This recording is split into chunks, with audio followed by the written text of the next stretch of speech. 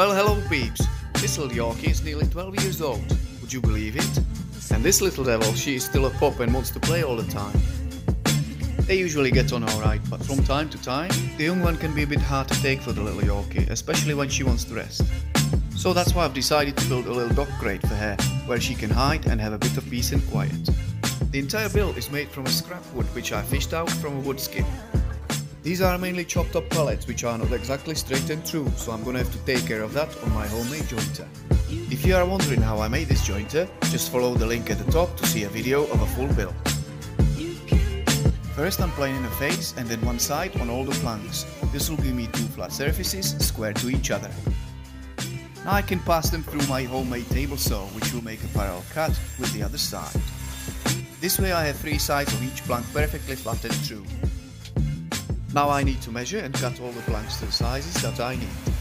The crate needs to be big enough so that the Yorkie can comfortably turn around and fully stretch inside of it. And here we have it, pallet wood machined so it's reasonably square and straight. Now I arrange my first side panel on the table and I can mark where all the other mating panels meet. This will give me an idea of a measurement for the plywood insert. So let's do a quick rip cut. Then cut the insert to a correct length. And it's all being strictly supervised, of course. Now I can join the pieces together using the good old Gorilla Glue for the structure and PVA for the panel insert. Align the insert with the mating lines and drive in a few staples to keep it in place. Link at the top takes you to a full review of my Titan nail gun. The top piece will be attached at a later stage, as now I need to make another panel for the opposite side using the same methods as making the first one.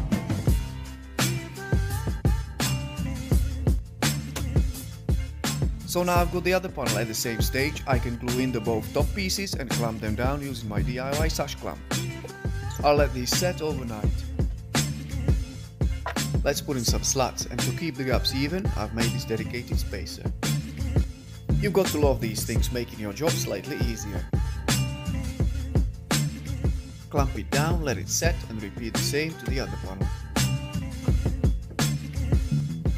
In the meantime, I can make a start on a face panel. For that I'm using an offcut of a coat hanger that I made in the past. Now I'm marking few lines for the little dog. The straight ones I'll tackle on my miter saw, and the rest I'll cut out with a jigsaw. Quick tidy up with a file and sandpaper, and here we have it. But it looks like I need to narrow the bottom piece down, as there would be an unwanted lip in the middle of the door. Shoot in few staples, clamp it down and let it set again. So let's repeat the same process for the back panel. No need for a fancy door here. But I'm going to add the same decorative feature next to the both panels. So now that I have all four panels done, I can tape them together to find out measurements needed for making the top and the bottom panel. These are a lot easier to make, since they consist of just a simple frame and a big plywood insert. Now that the last panel is done, I can sand them all down and take those rough edges off. I'm only doing the inside for now. Finally, let's assemble the crate. And for that I'm using lots of glue and heavy duty staples, of course. Luckily it all fits together quite nicely, and those plywood inserts sitting proud over the pallet wood frame are forming nice rabbit joints around each panel.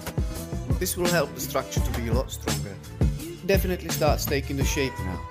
So let's attach the face panel on hinges as last. This will give us a fair chance to clean inside in case the Yorkie makes any mess. Now I'm making a little door latch. The round shape can be easily achieved on my DIY bench sander. I'm fitting it next using a screw. The next job is to sand the crate all around so it's nice and smooth. And once that's done, let's prepare for the most exciting part, the paint. I have to do 3 coats altogether, as the blue was still shining through the second one. But I suppose painting is easier than trying to sand the blue off. Now we are done with the paint, let's attach the small door on hinges and add a few more touches. This doorstop is the final piece to the puzzle.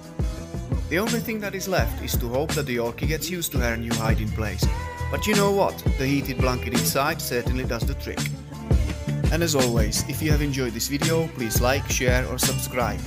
It helps me create more.